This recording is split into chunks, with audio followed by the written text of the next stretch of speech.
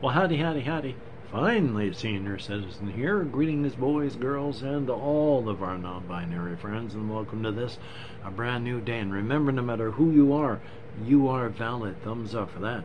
It is a little bit late. It is 1:45, so at least it's better than it being very, very late. But I've been out walkies, and I've made phone calls, and I've gotten some things done, so at least there's that. This is the one big thing I wanted to talk about. I left a note on the community tab about this while I was leaving a picture of screenshot of the game Xanadu Next. You can't really see it. I talked about it like it was bad because at the time I was really worried about it. There's a cut right there and it was bleeding last night.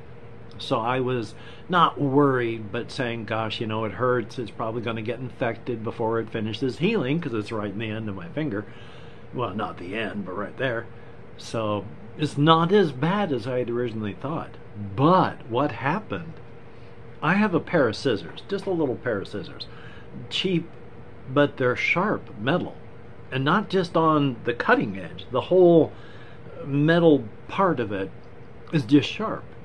And I was holding on to the closed scissors body, and I didn't realize how tightly I was pressing it, and it went boink, and it went sideways, because I was holding it, you know, handles up here, and my fingers holding it together here, and it went flat. But while going flat, the outer edges dug into and cut my finger open. I mean, not badly, but it cut me. So, oh boy, you gotta love that. One of the other things that I tried to do the other day was something that, as much as I like most of the stuff about the game Heroes of Qalanor, which I have not fully played yet, the thing that really irritates me is it doesn't provide you with a lot of stuff background material wise. It gives you the rules of how to do stuff. It tells you some tables that you need to roll on. But is there a bestiary of creatures? No.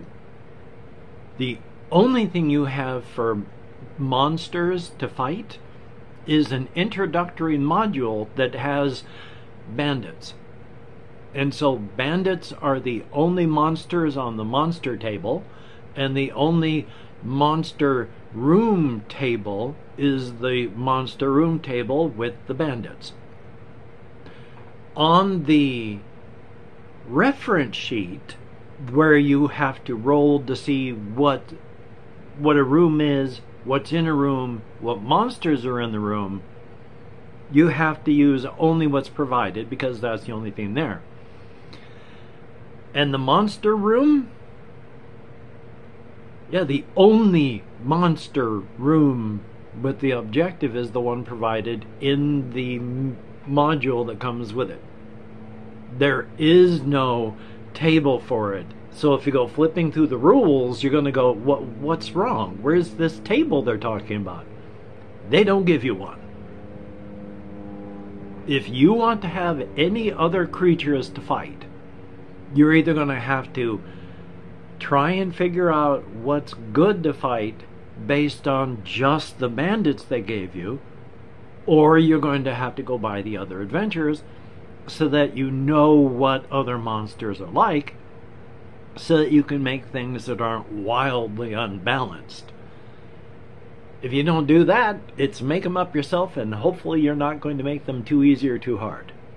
And for the monster objective room, yeah, there is no monster objective room aside from the one given in the adventure. You have to make up the adventure, the monster room, based on what they give you. There is nothing else. So make it up yourself and hopefully it's done right. Or buy the adventures and use those and use them as an example as well. I do find that annoying.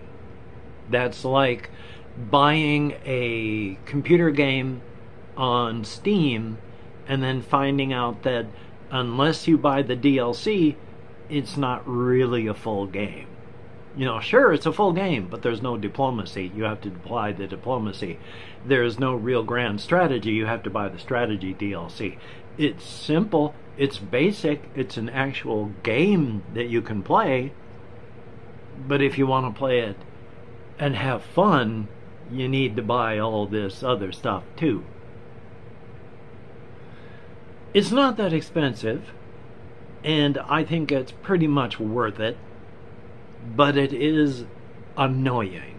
And I thought I would talk about that, because it is something that, again, I took my characters and I had little bits of the board all put up, and I was using dice for characters actually on the little thing, and then I was reading through this, and then I got to the monster objective room thing, and then it was like, oh, you don't have it unless it's here, so you can't just make up something on your own on the fly because there's no table for it.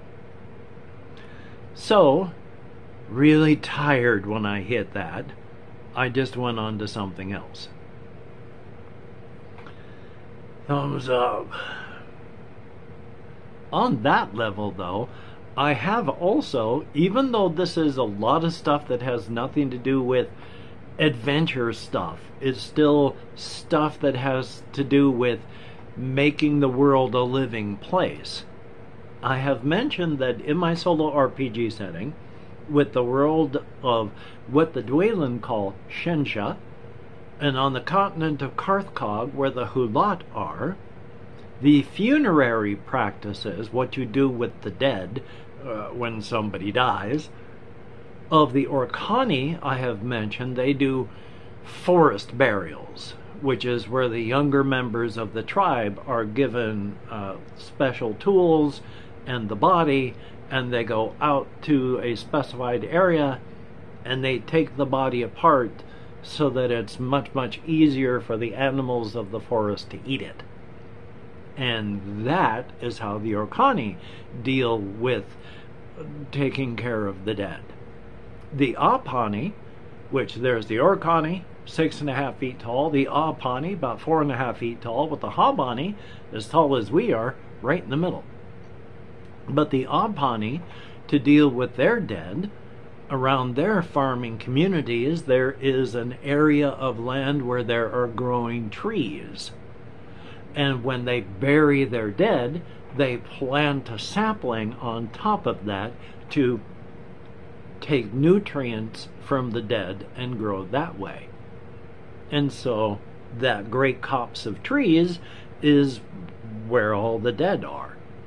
Now the Hobani being in the middle, they look at the Orkani and they find that the whole practice of taking the bodies apart like that to be a bit much, and dumping the body underneath a tree to be not enough.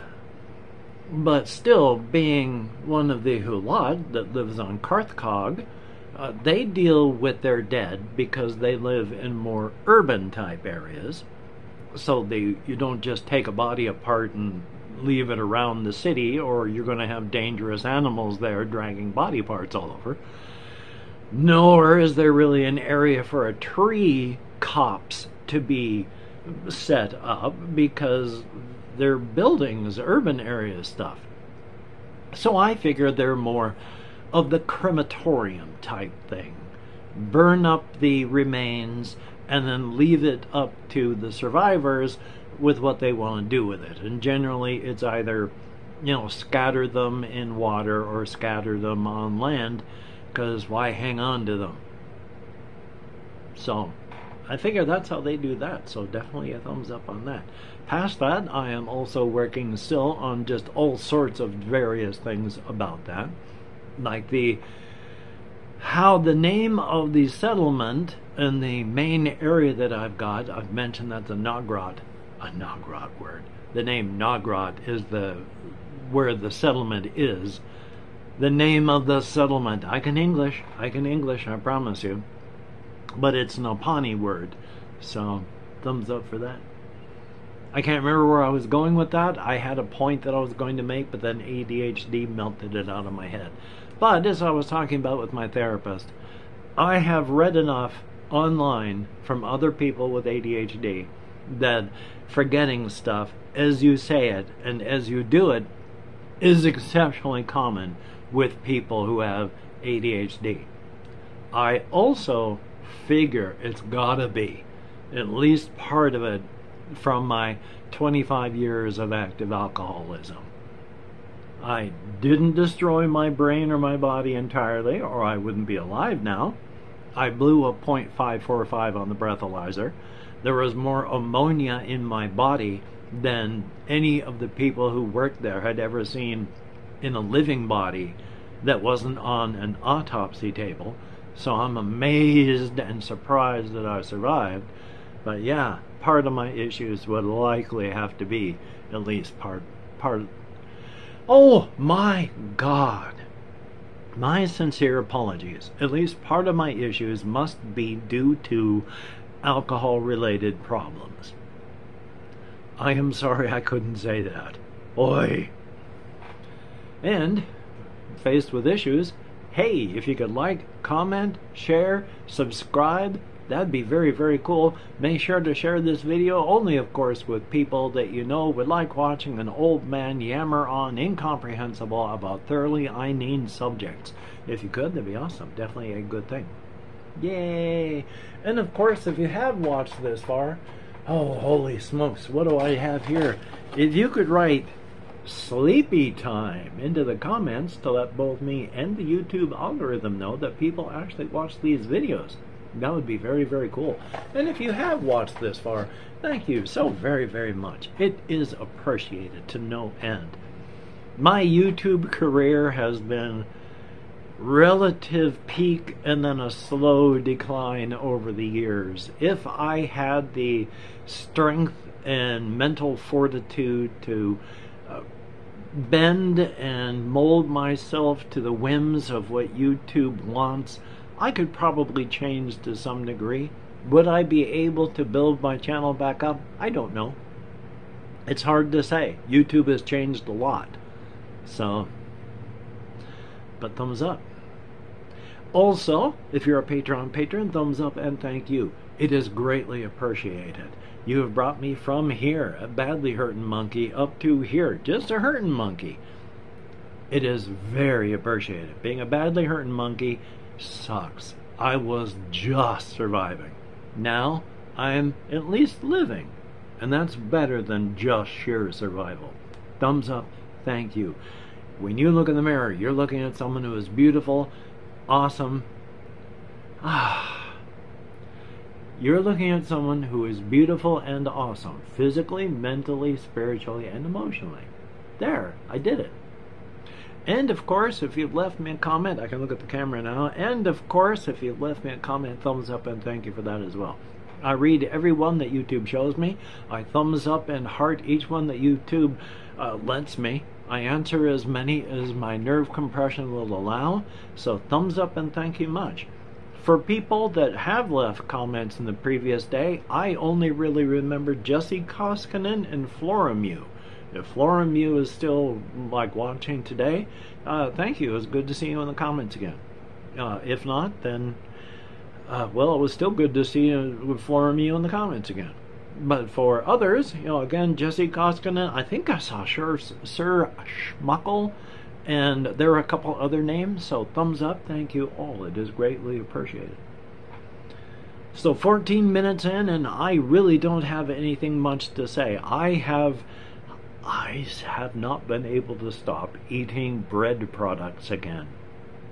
So, I've been having trouble staying awake, which is no fun, which also helps to rob my motivation of things. But today, I am going to make, well, probably just run through the adventure in the Heroes of Qalanor thing, so that I can actually play the thing fully. That'll be cool. Definitely thumbs up on that. And tomorrow I'll be able to talk about it, as well as hopefully maybe play a couple rounds in a video to show people what it's like. Definitely a thumbs up on that. So, until we meet again, you take care. Have a great day today. I will see you on the flip side. And that is indeed a very, very good thing. Oh, hokey smokes. Oh, and I took a look in my air conditioning unit. Yeah, because it's outside and in the open, yeah, there's a lot of moisture and there's a lot of gnats that are inside of it. So I'm going to try and get some of the mosquito netting on the outside of it as well. It can't stop the bugs that are inside of it now, but maybe it'll stop more new ones. The screen on the front works, but it's getting full. Ugh. Gnats, air conditioning units, too much fun. At least it's not just a me issue, it's everyone that owns an AC unit. Well, not everyone, but most people who do. Isn't that joyous? The answer is no.